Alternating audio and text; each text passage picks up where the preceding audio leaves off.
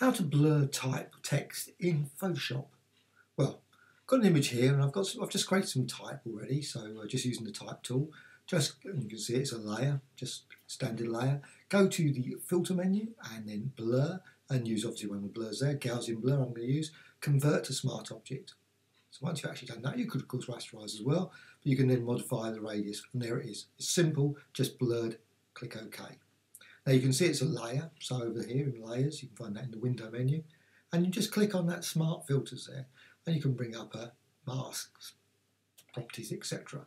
And what you can do, you can actually manipulate that mask. You can actually just add to that, just gradients or maybe shapes, etc. You can just apply effects, and you can blur certain parts of the text. I'm just going to change the gradient there, and you can apply it again. You can see the different design that's in the actual. You can clear it down, you can actually set it back, just go to edit and fill, put it back to white, and then you just got the complete blur there as before.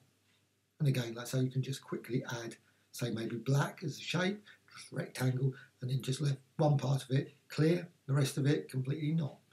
Now you can vary it in numerous ways just using that. Right, so once you've actually done that, what you can do then, so I'm just going to go to filter and just go there, Gaussian Blur again rasterize again, and click OK. And what you can do, you can go to edit and you think, I can fade. Well, I can't unfortunately fade. So that's one feature you can't do with those smart objects. So it would be useful, but unfortunately you can't fade those.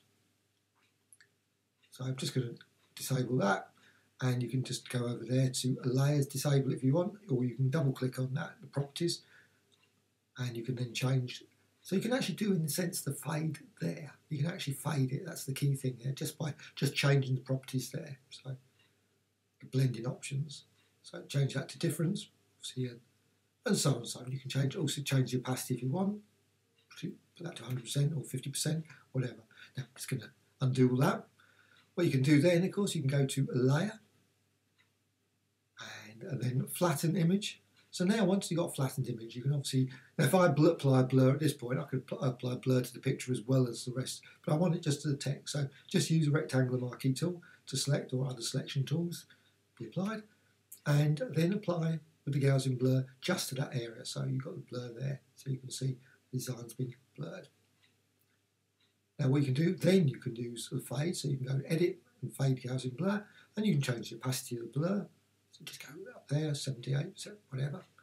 Set to multiply, blending mode, etc. You can go run through a whole, some are better than others, some are not so effective, depending on the backgrounds and other things. So cancel at that point. And now, right, just got that flattened image. And again, what you can do, you can actually select using the rectangle and just select just a part of the design. So just quickly blur that bit, and then you deselect it, and so you've got that word standing.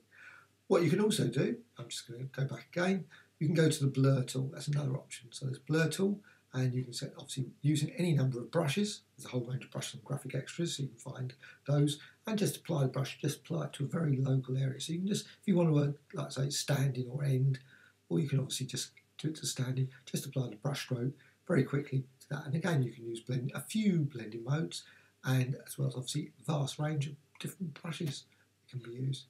Now you can add some more type. You can use a standard. You just create that to add some more type. Again, you can see it's a layer, and just quickly click on a layer, and again straight down to filter and blur. Again, you can use any of the other blurs as well, so you don't have to use just the Gaussian blur. Just using that for example, and then you've got set there. Click OK. Very simple. Hope you found this tutorial of interest. Thank you much.